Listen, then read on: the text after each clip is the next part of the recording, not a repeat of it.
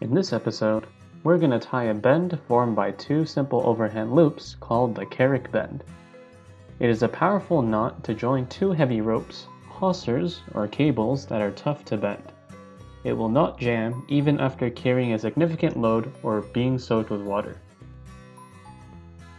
Here is how to tie the Carrick Bend. Form an overhand loop with one rope. The working end of the second rope and run it under the standing part of the first rope. Run it above the first rope's working end, then tuck it under the loop, going above itself to form the second overhand loop. Finally, tighten the knot.